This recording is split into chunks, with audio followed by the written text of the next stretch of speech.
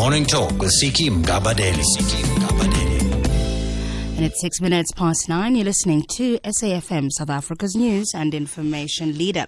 We have a big continental start on the program this morning. We're going to start with our neighbor Zimbabwe. They're marking 32 years of independence this year. But what has the country got to show for itself today? And it continues to struggle with deep poverty and political instability. The global political agreement is said to be limping along at best or dead in the water at worst. So this morning we want to hear what you make of the current state of our northern neighbor Zimbabwe. I'll take your calls on 0891104207. SMS is 34701. After 10, Brian Hirsch is going to deal with some frequently asked questions about personal finance. Then Dino is going to focus on the new Municipal Property Rates Act, and we will wrap with a look at diplomatic relations between South Africa and Nigeria. Is it a case of two bulls in a kraal battling it out for economic and political dominance on the African and global stage? So we'll talk about that after 11. That's the program. Call us 0891104207. Send us an SMS to 34701. Those are charged at R2. Email us at morning@safm.co.za. When it comes to insight into technology and how to innovatively connect with the people of Gauteng, the Gauteng provincial government is paving the way. On the 14th of June, the Gauteng ICT Summit 2012 will bring together over 500 government and non-governmental organization and ICT specialists as they discuss sustainable ICT infrastructures and new ways of delivering service to the public. For more information, visit www.gautengonline.gov.za or call 011-689-8002. This message is brought to you by the Gauteng Provincial Government in association with Telkom Business, SMMT, SAP, Microsoft and Dell. Morning Talk with Siki Mgabadeli. 10 minutes past 9, talking about Zimbabwe 32 years after independence, and interesting, lots of different views on this one. I'm going to read you two, and then we're going to chat to my guest, Admore Chuma, who's a PhD researcher and international commentator on Southern African issues. And I'll take your calls as well on 0891104207, SMSs to 34701. So here's one Facebook comment from Dumelo Mate, who says, I am a proud Zimbabwean, Siki, and in the 32 years of Zimbabwe's sovereign rule, I can comfortably and without fear declare that we are free in all aspects and spheres. It's only the sanctions imposed by the Western countries that seem to be making my country to be viewed in a negative way. One thing for sure is that Zim citizens are hard workers, and this was instilled in us by our forefathers. It is a matter of time before Zimbabwe emerges to be the breadbasket and economic hub of the world. And here's another comment from Abueng, who says, Siki, as bad as it is for the Zim people, how do we put our hands in our faces blocking what we don't want to see?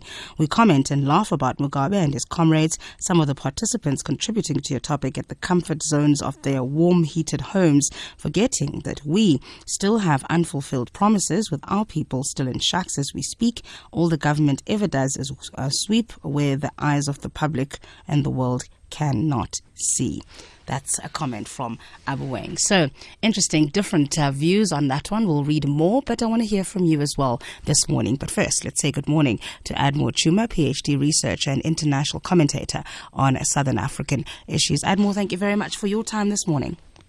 Hello, good morning, Sigi. How are you? I'm very well, thank you. How are you? I'm well, thank you as well. I'm South Africa this morning. It is freezing cold. You don't want to be here.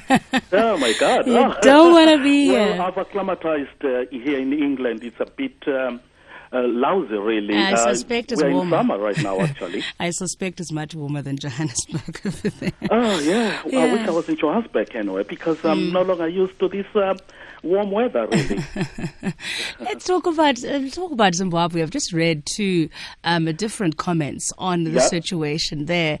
So what do you make of Zimbabwe at the moment? The problem about Zimbabwe, to be honest, the way I feel, if you look at Zimbabwe from 1980, when we became independent from Rhodesia, the situation, the political, civil, cultural rights, socio-economic inequalities actually are a betrayal of the struggle against colonialism. And what's more, I believe it actually betrays the very spirit of the capability of black people as managers, as economic managers. We inherited one of the world's best organized economy, which was Rhodesian economy anyway. But right now, the economy has melted down unprecedentedly. And almost half of the population in Zimbabwe, according to the United Nations, face starvation, live in absolute poverty. Nearly 2 million Zimbabweans live in South Africa, which is unprecedented. There is even a school of thought which says the xenophobia that hit South Africa in the last 3 or 4 years was actually triggered off by the Zimbabwean population, which is in South Africa. But what I'm trying to say is that we as black, independent, post-colonial Rhodesia, post-colonial Zimbabwe, we have failed our own people. We have betrayed our own people. We've betrayed the very principles of being independent. In your view, Admiral, where do you think things started to go wrong? Because the popular narrative is that it all started with the land invasions in 2000. But if one goes back to the 80s and looks at the attacks and the massacre in Matabeleland, the roots lie deeper than that.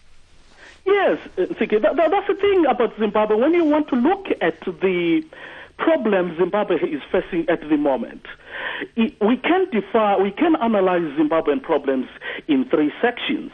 We can, of course, use the approach of saying Kukura Hundi in the 1980s and land reform program, which was unworkable. And then the MDC from 1999 up to now, whereby we witnessed serious violations of human rights. We witnessed torture, abuses, and so on. We go back again to the Kukura Hundi era when Mugabe became the first leader of Zimbabwe in 1980. We realized that 20,000 Ndebele-speaking people were massacred, were butchered by the 5th Brigade, which was the violation of the international law. It was actually the violation of the Geneva Convention Additional Protocol of 1973, which states clearly that if you are head of a state and then send an army to a particular troubled area, and that army happens to target civilians, therefore you have committed war crimes. You should be prosecuted. You are a criminal. This is what happened actually in the 1980s. From that time, this transcended into our present problems in the economics, which is now melting down. And you go down again to the land reform program. If you look at the land reform program, we are told by the Mugabe regime that over 300,000 people by 2003 were actually resettled. But at the same time, again, a parliamentary report stated clearly that most of the suffering poor Zimbabweans never benefited from the fertile land. The land was actually divided, distributed within Mugabe's elites, which is seriously problematic. Now, you have if you look at the whole land reform program, it was chaotic, it was haphazard, it was done to score a skewed political ideology. But there are those who say that the land reform program was a success. Zimbabwe has now taken the land back without compensation. It's been given back to the rightful owners, and this sets it up for a better economic future going forward. That view is seriously problematic because why is it that we don't have food? Why is it that a very rich country like Zimbabwe is pleading for food in Zambia, is pleading for food in South Africa? Why is it that all Zimbabwe, basically up to 4 million Zimbabweans are outside the country? They are putting that on the food. Yeah. We will be feeding ourselves. We wouldn't be. Just in the last 2 months, Zimbabwe was in Zambia asking for food. This actually demonstrates that the land reform program was distributed in a very confusing manner, which was not in the best interest of Zimbabweans. But those who are proponents of the current Zimbabwe would say that it's due to the sanctions against some of its leaders. That's the other thing, again, which I think the regime in Zimbabwe has managed to brainwash Africa, if not the whole world. The sanctions are not proper sanctions. They are targeted sanctions. There are no sanctions against Zimbabwe. The only sanctions which are there, they're travel sanctions targeted against Mugabe's cronies. What I'm trying to say is that there is a lot of trade between the United Kingdom, between the West and Zimbabwe. There are no sanctions against Zimbabwe. The sanctions are targeted sanctions. And that being the counter argument, of course, that the only people affected by the sanctions are specific ZANU-PF political leaders and not necessarily the whole country. But let's talk about that. Let's talk about the political front then at the moment. We're still waiting for the constitutional process to be completed. It seems to be stalled. Meanwhile, President Mugabe has been calling for elections to be fast-tracked. But if you look at the current situation, are the conditions conducive for even a roadmap to elections to be drafted?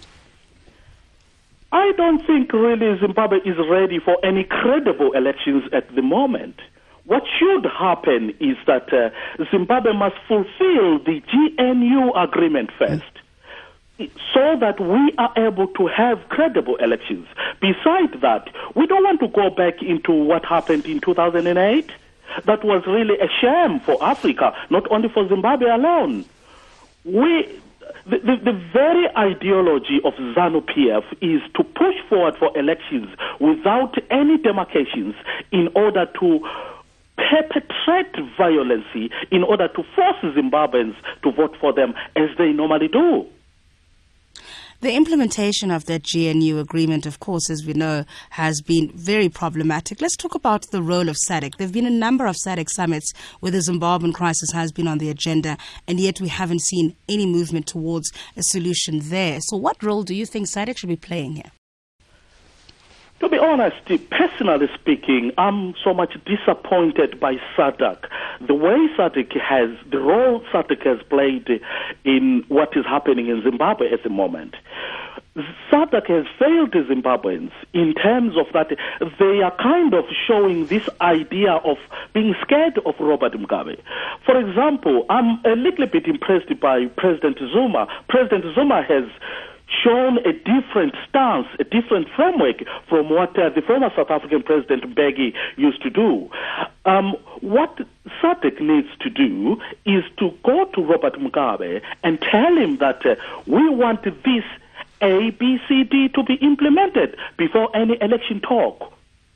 Otherwise, if they don't do that, this is when we experience situations of the Western world coming to Zimbabwe to say we cannot allow this to go on. Because I know, you know that the modern world is a global village whereby there is global justice, whereby all human rights are indivisible, interdependent, and interrelated. If somebody dies, is tortured in Zimbabwe, it affects everybody around the world. But the thing is, what we have seen in post-colonial Africa, when they get some interference from outside Africa, they start to talk about, oh my God, these people are coming to recolonize us, brainwashing young people, which is not true, really. But coming back then to SADC and the role of the mediators, I mean, we've seen ZANU-PF playing stalling tactics at SADC and criticizing South Africa, criticizing President Zuma and criticizing his international advisor, Lindiwe Zulu. So what is the way out here? If we're going to keep having SADC summits where things are left to the next one and to the next one, we could be having this conversation at more in 10 years' time. What we needed to do, of course, the criticism on Zuma is because Zuma has really shown a different approach from Mbeki, from Thabo Mbeki, because Mugabe is one person who believes that whatever wrong he does, because he is a former freedom fighter, so all post-colonial political leaders have got to support him. But the thing is, by South Africa's stance, it it is much more helpful, and I personally believe that South Africa has got to maintain its stance and say we got to stick to the textbook knowledge, to what we agreed on. And where do you think the difference between the Zuma administration's mediation is to that of the Mbeki administration? What's the key difference? The Zuma administration, to be honest with you, I've done a lot of research. I've been to South Africa in the last 2 years doing research on the Truth and Reconciliation Commission, and also doing looking at the alien tort, the apartheid victims suing multinationals in the United States.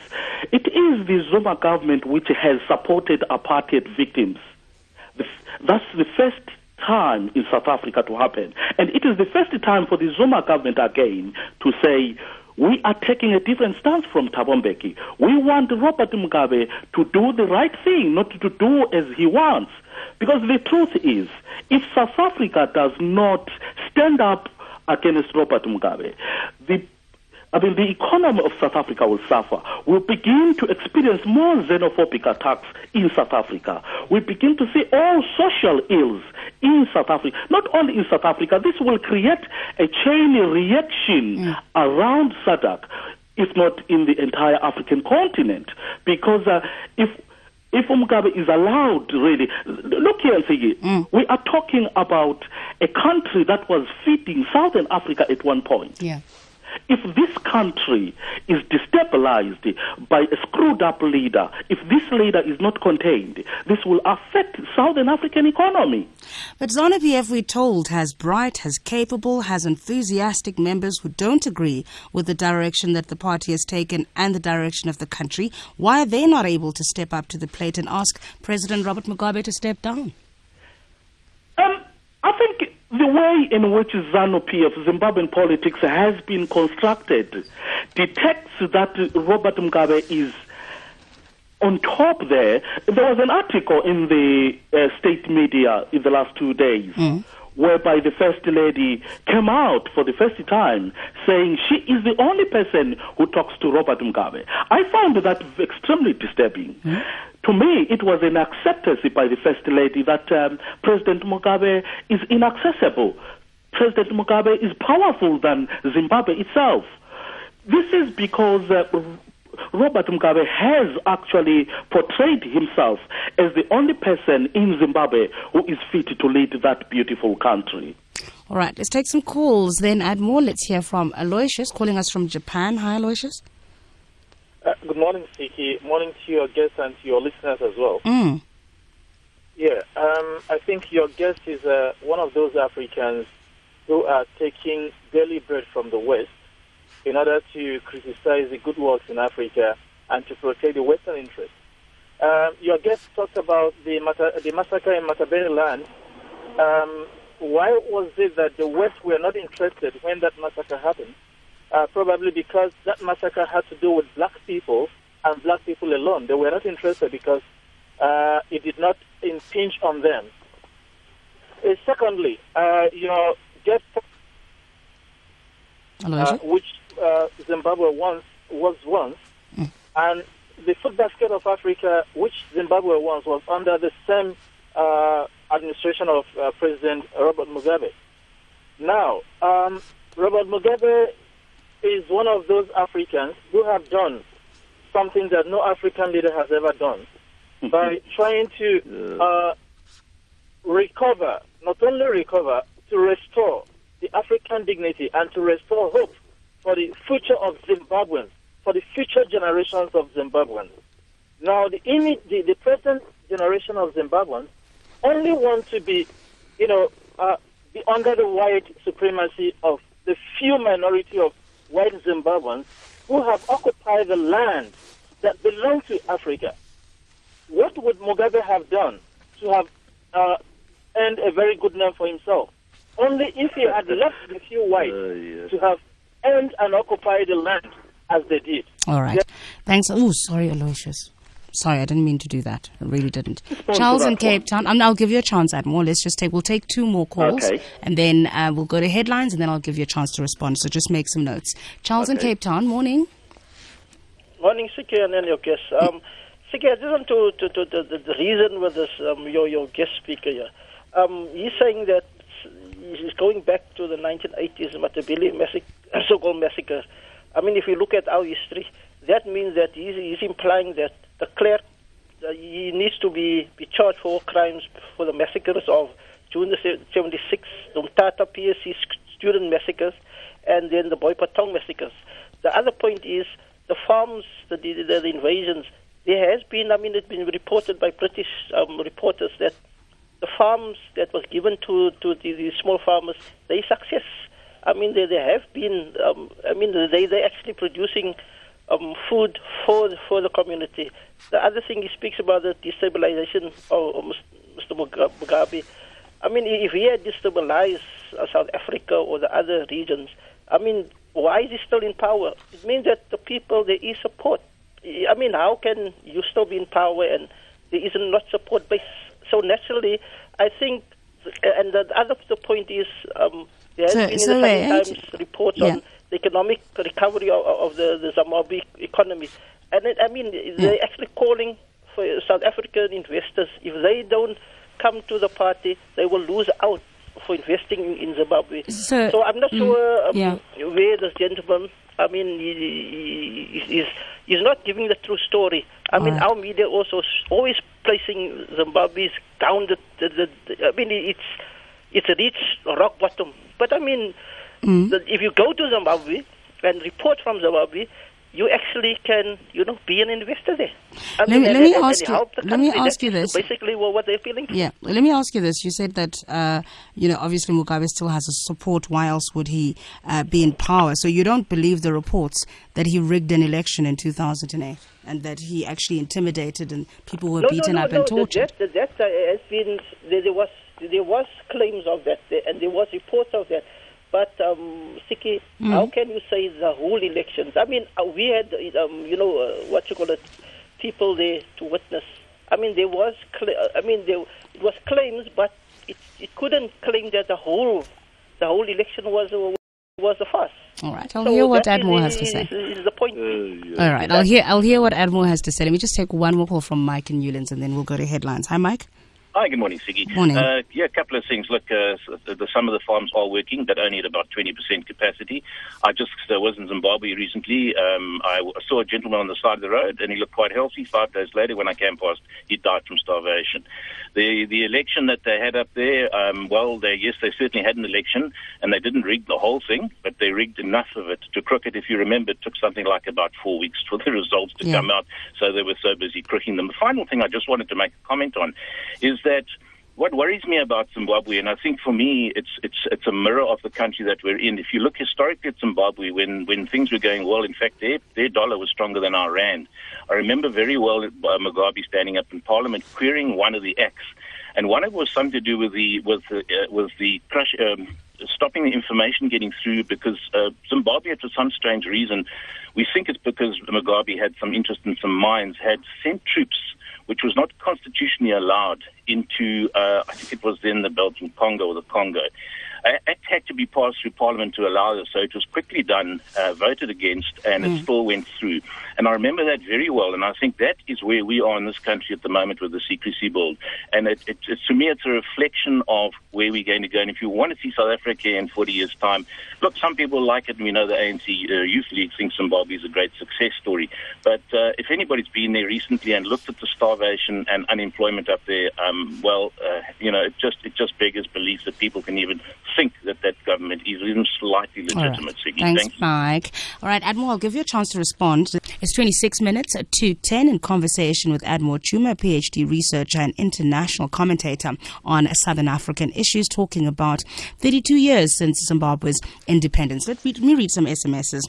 And then we'll give Admiral a chance to respond to the issues raised, and then we'll take more calls. So Eddie says, no, Siki, Zimbabwe only had independence since circa year 2000. South Africa is still waiting. Paul says, more than half of Zim is in South Africa already, so I feel we should get rid of that fool running the country and just lay claim to Zim and make it part of South Africa. Charles in Durban says, have the Zimbabweans have the government they deserve. One-party states serve only those in power. Learn from this, South Africa. Strong opposition is vital. Someone says, I am Zimbabwean. Truly, there's nothing to show in my country except potholes, burst sewages, looting by ZANU-PF, and torture. Nhlanhla says, Zimbabwe was coming along well. All it lacked really is that it never had a Polokwane moment. I believe she will rise again. And someone says, a contestant in Big Brother Africa said, there's no freedom of speech in Zimbabwe. Is this true? And Konzi says, at least Zimbabweans have the real freedom, unlike South Africa where we have paper freedom. Europeans still ruling South Africa. God bless Zimbabwe. One day is one day. All right. Interesting comments. Add more. I think maybe let's start with the callers and we'll get to the SMSs. So Aloysia is saying that, you're citing the Gukurahundi, but the West did nothing about it. But again, Ziggy, this is not justification for Mugabe to kill his own black people. If the West really didn't care about Ndebele people being murdered by Robert Mugabe, it does not mean that it's less of a crime. Actually, that on its own makes him to be a bad leader. I'm actually very disappointed by this, by your caller from Japan, who happens to be an African. To me, really, I feel burdened by his lack of knowledge, by his lack of information in Zimbabwe. He thinks that Robert Mugabe has made a good name. Oh my God, I wish he was Zimbabwean himself. I mean, for a normal person to think that Robert Mugabe is a good leader when nearly half of the population of that particular country has left the country, when the banks are running out of local and foreign currency. Where in the world have you ever heard of a country actually discontinuing its own currency? There's no Zimbabwe dollar anymore. Why is it so? What this caller has to know is that human rights are intertwined with the performance of the economy. But the point, listen to this, the point that he's making, and it's the point that those who support Robert Mugabe will also make, is that what Mugabe did was to restore the land back to its rightful owners, and what he's done is what no other African leader has done, and that's to restore African dignity and its future. And he's being, I just want to finish the point, that he is being demonized for that. And that, I think, is the point that Aloysius was making. Again, it's lack of information. The reason why Robert Mugabe launched the land reform program, it's because some Western leaders, particularly Tony Blair, the British Prime Minister then, actually told Robert Mugabe that he has overstayed in power in 1997. Then Robert Mugabe claimed it was actually a way of spiting the British, because Tony Blair had actually insisted that his overstaying in power was not good for democracy. Look here, the idea of going into war against the racist Rhodesian government was to get our land back, was to correct the injustices of the colonial era. Get me right, the land reform is on its own a fantastic program. But the way ZANU-PF, Robert Mugabe, executed it, it was done for personal political ideologies. I mean, to score personal political gains.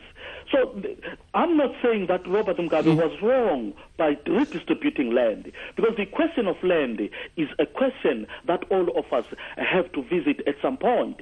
But what I'm saying, the way Robert Mugabe executed the land reform program, it was not an honest idea. In 1980, let me explain further, to your caller, to your first caller, actually. There was Joshua Nkomo, who was the first founder of Zimbabwe's liberation struggle. He was the leader of ZAPU, which was actually the first revolutionary political party in Rhodesia in the 1960s. Now, when we became independent in 1980, Joshua Nkomo said, okay, we are now independent. Let's forget about the Lancaster House Agreement. Let's launch the land reform program. As soon as 1980-81, Robert Mugabe said no, because he was the friend of the West. Now, in 1997, the British turned against him, and then he spited them by launching the Land Reform Program. That is why it was as bloody as it was, as haphazard as it was. Your caller needs really to understand Zimbabwean history before commenting about it. And the question on freedom of speech in Zimbabwe? Well, that is a well-known thing around the world. How many Zimbabwean journalists have been arrested for writing stories and criticizing Robert Mugabe? How many Zimbabwean journalists, the Parade editor, the late Mark Chavunduka, was arrested and tortured for publishing a story about Robert Mugabe's marriage to Grace Mugabe, which was then a secret. It turned out to be true that Robert Mugabe had indeed married Grace Mugabe. But would you say such a country indeed has some freedom of speech? And would you call such a government, such a leader, a good leader? We'll take calls. Naeem, yeah, Naeem, I'll take some calls in a moment. And Admiral, I'll give you a chance to respond. There's more SMSs as well and Facebook messages. Naeem, Zwandile and Victor, I'll come to you in a moment. Morning Talk with Siki Mgabadeli. It's 18 minutes at 2:10. Let's take some calls. Naeem and Alberton, good morning. Hello, good morning. Greetings to you and your guest.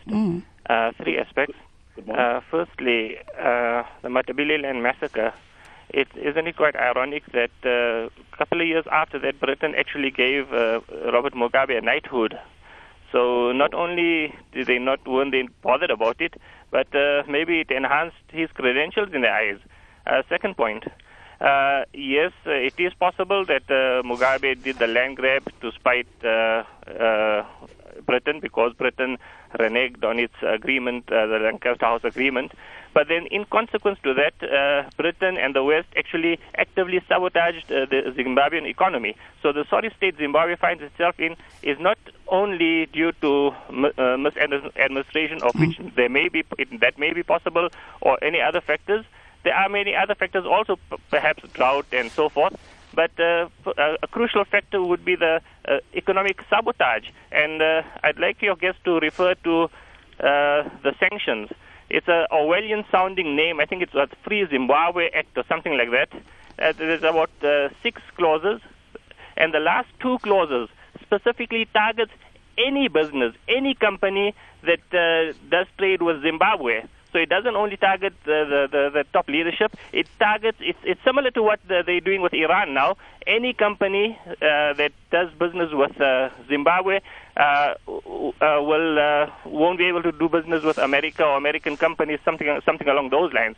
So it actually sabotages the whole economy. Final point. Isn't it strange how some elections are freer than others or more corrupt than others? Some elections that are even more corrupt and more rigged than Zimbabwe are legitimized by the West. Afghanistan, Uganda, Nigeria, Kenya even.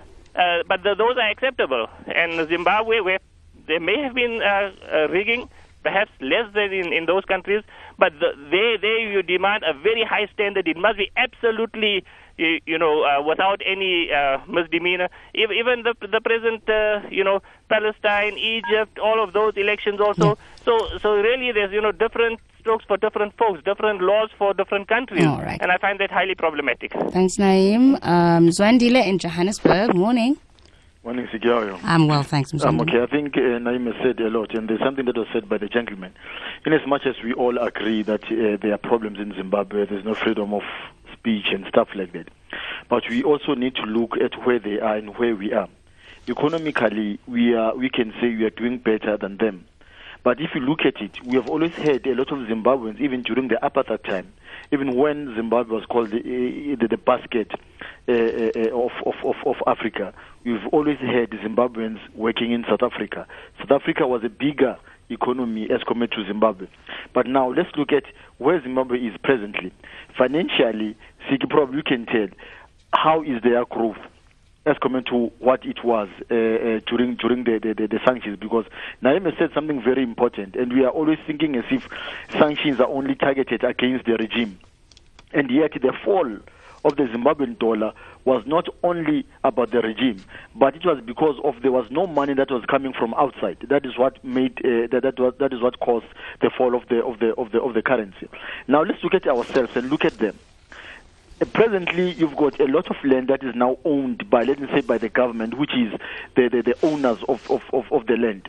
What about us? We are still having problems now as compared to what we are hearing from Peter Mulder and saying 40% belongs to whosoever is free from the Bantus and stuff like that. We need to compare apples with apples, because most of the time what you try to do, we try to compare apples with pears. Let's have African solutions for African people, because once we start going outside and saying we need help from outside, most of the time, most of those countries have got interest in Africa, and they will never just let go. All right. Thanks, Mzwandile. Victor in Cape Town. Good morning. Hello. Hi, Victor. How are you? I'm well, thanks, Victor. Are you speaking on speaker? Yes, I'm going to speak. Yes. Are you on a speakerphone? Yes, I'm speaking. Good. Can you get off the speakerphone, because we're not going to hear you? No, I don't have a speaker yet. I don't have a radio. Okay, well, can you speak up louder? Okay, yeah, I can speak it out here. Okay, thanks for taking my call anyway. Yeah. Okay, that gentleman in the on your radio, I think I'll try to explain the exact thing what happened in Zimbabwe. But there are some differences. You see, in Zimbabwe, people were killed. You remember that otherwise that time of 2019, it might be too far. I just want to remind you about what happened in 2008. You know, most of the people, they get killed. They were forced to vote for ZANU-PF. All of us will remember that. And they were really killed and forced and tortured. Nothing was happened. Nothing was done to Mugabe. And the people benefited the land reform in Zimbabwe. They are most of them from ZANU-PF. In fact, most of them, they are from ZANU-PF. They benefited from the land reform. And you know, Mugabe is the richest people here in Africa, and this our poor is Zimbabwe. He is the richest of the richest here in maybe in the whole world. Remember that he's got a lot of money out of the country, and you've got some land of investments. But this country is suffering. People are suffering. So we're not saying that people were not supposed to get the land, but the way he did that is not good thing. Okay. Thanks, Victor. I'm going to have to let you go because your line is bad, but I think you've made your points about, firstly, the election, people being forced to vote for ZANU-PF, that ZANU-PF are the only ones who benefited from land reform. But he makes the point, Admiral, I think you were making earlier, that it's not about not implementing the land reform process, but it's the manner in which it was implemented. Yeah. Okay. Just responding to your caller number one, I can't remember his name. Naim. It is true that when Robert Mugabe massacred Ndebele people in the 1980s, he came back to Britain, shook hands with the British Queen, when his hands were dripping with our blood. I mean, they went on again to give him a knighthood. That on its own basically explains the hypocrisy of the West. People should not forget that when Robert Mugabe came into the scene, he was the Nelson Mandela of his time. He became the first African leader to address the United Nations in the presence of Margaret Thatcher and Ronald Reagan. And he was described by world leaders, by the West, as the best thing to happen to African politics. At this point in time, when they were aggrandizing him like this, Robert Mugabe was killing my people back home in Zimbabwe. Pregnant women were being bayoneted were being bayoneted to death. People being decapitated, having decapitated limbs. People being shot at close range.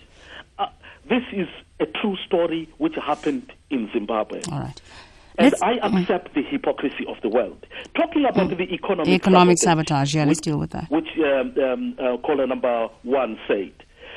It is not true that apparently there are over 300 British companies which are actively trading with Zimbabwe. And again, he talks about the idea of high standards being expected by the West in Zimbabwean politics. Let me tell you something about Zimbabwe is a special case as far as the British are concerned. Remember, well, I don't agree with it. There is a book which was published in the United Kingdom in 1972, probably before me and you were born. The book describes Rhodesia as the only African country fit to bring up a white man's child. I found the book to be very racist anyway. But then the thing is, if you go to Zimbabwe today, there is a place in Matopo outside the Bulawayo called the Queensland. It's a beautiful...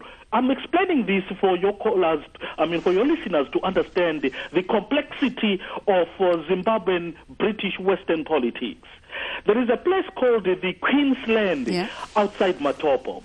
Now, when war veterans, during the height of land invasion, when war veterans tried to invade this place, Robert Mugabe sent the army to remove war veterans who had invaded the Queensland. This again shows that there are certain things that we as people, we don't know. That we as people, we don't know, that there are insights that we don't know. And again, there is a debate in the United Kingdom, including Zimbabwe again, that Robert Mugabe has a lot of respect of the British Queen. And the British Queen, although she doesn't participate in politics, she has never said anything negative about Robert Mugabe. You remember Prince Charles in Italy at some point when there was a lot of tension between Zimbabwe and the United Kingdom under the watch of Tony Blair. Prince Charles actually shook hands with Robert Mugabe, which became a very big tabloid story in the United Kingdom. This explains the complexity of the talk. I hope I have given your caller some explanation on what really is transpiring there. And looking into what your number two caller, that is Zandile, who called from Johannesburg. He talks about Zimbabweans working in South Africa at all time in our history. When I was growing up in Zimbabwe, I was born and bred in Zimbabwe myself, actually. There was a time, actually, when, you will travel around in Popoma, where I used to live. You will never come across with a Zimbabwean who has been abroad.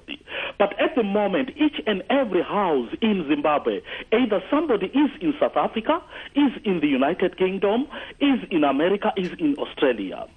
Well, of course, South Africa, is a continental powerhouse as far as African economy is concerned. And we expect a lot of high standards, a lot of policing from the, from the South African government. Okay, so you're saying... he talks again about SADC to say he doesn't want outside interference. I'm sorry, again, this is another way of demonstrating ignorance of how the world works. Can I ask your caller, a simple question? Why is it that the world economy is measured with United States dollars? Who says that the South African economy should be measured by United States dollars? This is, to him, it should be a sign that the world is global.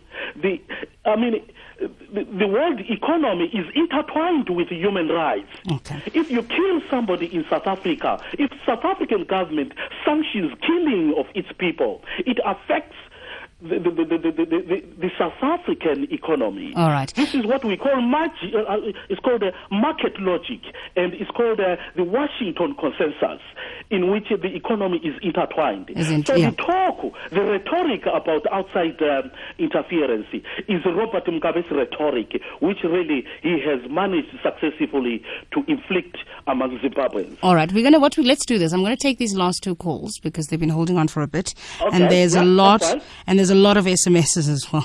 I'm going to get into trouble if I don't read them. So let's just take Peter and KGM, and I'm going to ask them to be brief, and then I'll read SMSs, and then we'll wrap up. Okay, Peter. Hi, Siki. Good morning to you. Morning. First thing is, I think Nami have said everything. And then there's a gentleman who mentioned that Mugabe's got lots of money elsewhere. If he had money, the West and everybody would have brought it out into the open. And I also believe that people are obsessed with Zimbabwe. Zimbabwe is going to get better. Zimbabwe will be the best country in the world in the next 20 years. And I think we need to be able to move on and find solutions. He also mentioned that South Africa should be able to police the rest of Africa. South Africa should be able to police itself before it can police anyone else. Right. And I think the gentleman really is just like your what you call armchair critic. He needs to be able to understand that Zimbabwe, in terms of President Mugabe winning the elections, is almost a 50-50. You can't get an opposition coming at 49 or 50 with the incumbent and so on. Right. Okay, Peter. The majority of young Zimbabweans are not registered to vote. All right, okay? Peter. I did say be brief, and I meant it. And KGM, I'm going to ask the same of you. Morning. Good morning, Mam Kavadeli, and good morning to your guest. Good morning. Just concluding as the last caller, I think your guest is a typical example of beneficiaries of the aberrated colonial system. Maybe he might not be aware. He seems to be wanting us to believe what he says because he's Zimbabwean. I mean, I've probably traveled to Zimbabwe more than he does. He's talking from a comfort of his zone. I'm not by any chance suggesting that whatever that people claim, including him, that Robert Mugabe has done wrong, it's okay. But I think we need to compare an apple with an apple. He's talking about South Africa as a model. We have Andreas Katane and many other people have been killed after 94, after we are so-called independent. And to date, the families of those people will talk bitterly better than he does. Lastly, Mam Kabadeli, I think the solution, not only for Zimbabwe, but for the continent, does not have to come from the West or anybody outside the continent. Us as Africans, we need to decide our own destiny and take it into our own evaluations of responsibility. Right. Thanks, KGM. Admiral Cameron, I'm not going to have time to read the SMSs now. I'll read them after the 10 o'clock news. I just want to get your final word and maybe in wrapping up and in what KGM was putting forward as a solution. What we need for Zimbabwe, basically, we need what I can refer to as transformative remedies as opposed to affirmative remedies. We need a holistic approach to the Zimbabwean economy, not a racial approach, not to think about black and white, not to think about gay, homosexuals, and so on. We need to decide upon socio-economic inequalities, the best remedies, which I'm proposing, transformative remedies, which aim at correcting historical injustices by restructuring the underlying generative framework. Basically, this is what I'm proposing as opposed to affirmative remedies of social justice. And what do you think is going to happen now? To be honest, it's unfortunate that most of your callers are South Africans. They need to have been Zimbabweans. The future is bleak. ZANU-PF is in power. Perhaps there is a need for Zimbabweans to liberate ourselves from the liberators. I'm talking about the idea of all Zimbabweans coming out to vote for the opposition, to change what is happening at the moment. Our politics is poor and our politics looks bleak. Well, the MDC is accused of being very weak itself. The MDC, to be honest with you, seems to be having a weak leader as well. Look at what the Prime Minister, the MDC leader, Moken Tsvangirai, he's been having problems, abusing women, let me put it bluntly like that. When you go there, you want to lead, you want to change Zimbabwe, you want to change a troubled nation like Zimbabwe, you need to be whiter than white. But unfortunately, the opposition leader really has disappointed us quite a lot. That's a huge allegation. Well, it's in the papers and it's been there. It could be an allegation, but the truth is it's plenty in Zimbabwean papers. It's there. Yeah, just because it's in the papers doesn't make it true, does it, Admiral? Well, I don't know. That is a little bit problematic because the thing is the Prime Minister himself has not denied that. All right. We'll leave it there. Yeah. Thanks for your time this morning. Thank you very much. Thanks. That's Admiral Chuma, PhD researcher and international commentator on Southern African issues. I promise I'll read some of your SMSs after the news with Vabakshini Chetty. Morning Talk with Siki Mgabadeli. On SAFM 1042107. Just reading some of your SMSs sent through to 34701 on our previous discussion. Someone says, Mugabe never won an election. We never benefited from land reform. Excuse me. Mr. T says, stay strong. It's a long road. Big up to your exposés. Mugabe must change. Ramutluatsi says, I love Mugabe very much because he's not a coward. He's not afraid of white people like our own leaders in South Africa. KB says Siki Mugabe didn't give people land. He saw the opportunity for him to remain in power. The idea of land reform started with the opposition party. And someone says, your guest knows what he is talking about. And another one says, to me as a Zimbabwean, it's 32 years of black, brutal oppression and nepotism. And Audrey says, Siki, does your guest not fear for his life? And Pete says, why is Zimbabwe importing food from white South Africans if they all have land? And Pete says, if Zimbabwe is free from the West, why did they adopt a Western currency? And another one says, Thabo in Palabura says, South Africa would be a better place with a president like Mugabe because I bet we wouldn't have people like Brett Murray and AfriForum within our borders. Sajini says, African leaders are all useless, corrupt and greedy. They think for themselves and their families. Madoda says, if a black oppresses another, there is no noise. Black Zimbabweans are suffering more under Mugabe. MM says, if ZANU-PF was democratic, why would millions of citizens choose or be forced to look for better fortunes in neighboring countries? Sarah says, why are people fleeing Zimbabwe? Why don't you go and live there if you love Mugabe so much? And Mary says, look at Ndata Mandela. He did what no other African leader did, forgave, and he unleashed naturally the power after realizing he'd done his part, freed South Africa. Gugu says, Zimbabwe's land reform and indigenization have gone very well, despite the doomsayers. Wake up, South Africa. Face these issues head on before it is too late. So those being some of your comments sent through 2347 2347 2347 2347 2347 2347